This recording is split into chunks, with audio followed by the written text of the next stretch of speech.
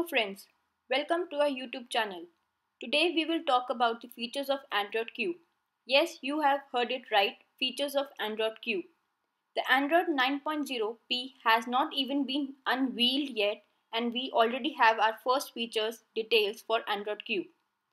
Thanks to the Android open source project and the editors over at XDA developers, the very first feature of the successor to AndroidQ may have been discovered.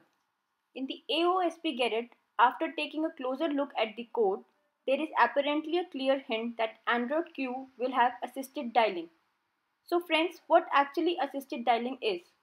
Assisted dialing automatically corrects any phone number you dial out by adding the appropriate country code and is helpful for people traveling internationally. The feature is already available on many smartphones from various device makers, but it is not a native feature of the Android.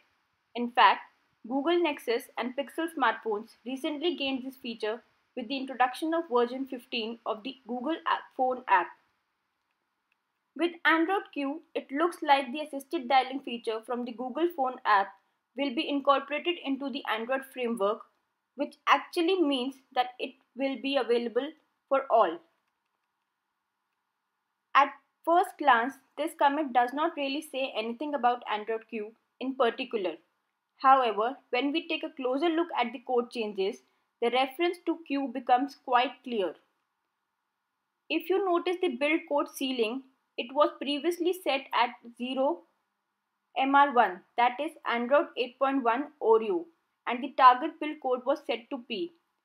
Now, the ceiling has been changed to Android P and the target is now Android Q, which clearly tells us that Google was originally planning on introducing the assisted dialing feature in Android Q, but perhaps ran out of time and they are now targeting Android Q for the release of this feature.